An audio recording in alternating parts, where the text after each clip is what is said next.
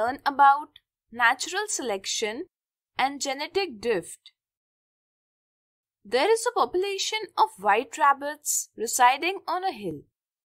Sometime after, a fox comes to live on the hill. The fox hunts these rabbits for its survival. Gradually, the number of rabbits on the hill decreases.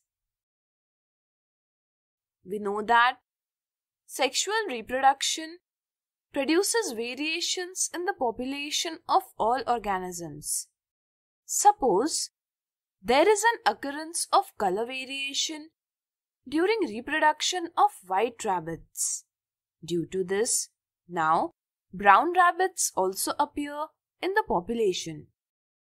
Brown rabbits will give their brown color to their progeny, because of which the color of all their offspring will be brown.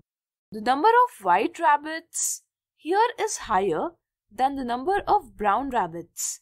So, white color is a common feature in this situation. The color of the soil of the hill is brown.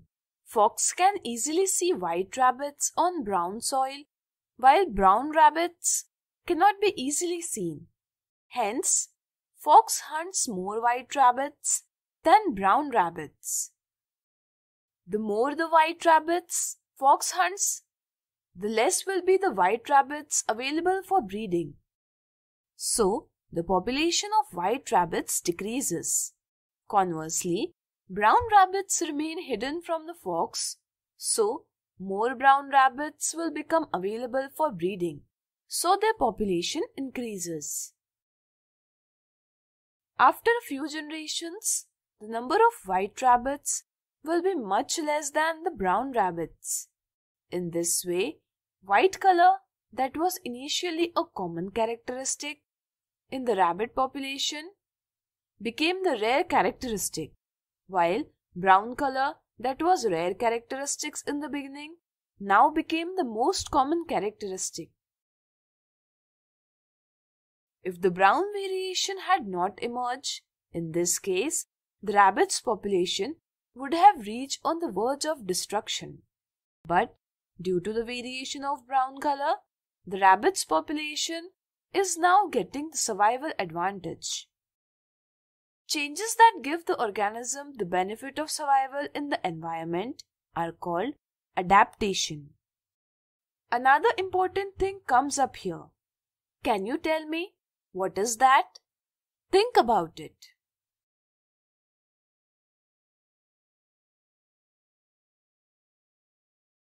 Let me tell you, this change has occurred with the arrival of the fox on the hill.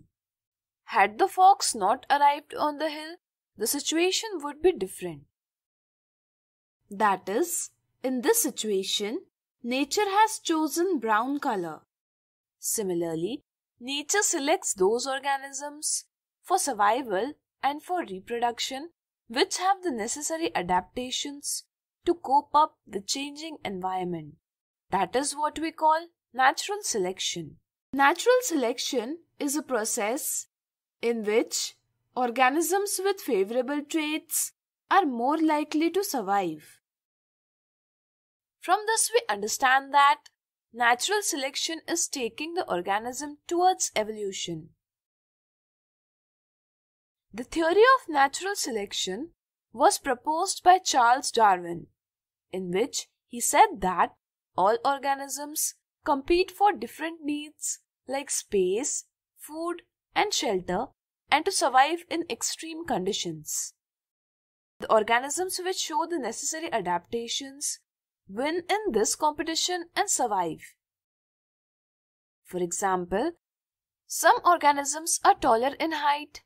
They can eat the leaves and fruits of tall trees, which lower living organisms cannot. The skin of some creatures is thick, so they can live in a cold region. But thin-skinned creatures are unable to live in a cold state. Living organisms reproduce and transmit the variations to next generations. Often, it gives rise to new species. In this way, organisms evolve by natural selection. Now, let's talk about another interesting fact of evolution. Now suppose a rabbit with brown eyes lives on the hill. Due to the variation, rabbits with blue eyes are produced in the population. This time, only the eye color has changed in the rabbits. Therefore, foxes can hunt all rabbits. This reduces the size of the rabbit population, that is, the number of rabbits is reduced. One day, a lot of rabbits are killed due to volcanic eruptions on the hill. But incidentally, some blue-eyed rabbits survived. Now, their population grows, but now majority of rabbits have blue eyes. In this way, due to sudden accident in the rabbit's population, the character of brown eyes, which was common in earlier case, became rare, and the character of blue eyes, which was rare, are now normal. Here, the accident of rabbits with blue eyes was mere a coincidence from which few rabbits were survived and hence the population. In this situation, the difference in the color of the eyes did not help in survival. Here, due to an accident, there was a change in the common character of the eye color, that is, brown. In other words, we say that due to accidents, the frequency of genes of brown color was changed. In this way, random changes in the frequency of a gene by chance is called genetic drift. Genetic drift is directly related to the size of the population.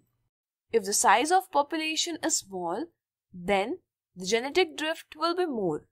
Therefore, the number of organisms must be very large in the population of the organism, such that there will be more chances of survival of the organisms from the sudden accident, and thus there will not be much effect on the frequency of the genes, that is, there will be no genetic drift.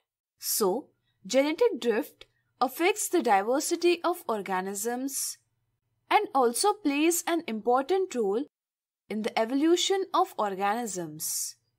Now, you must have understood natural selection and genetic drift. So today we have learned about natural selection and genetic drift.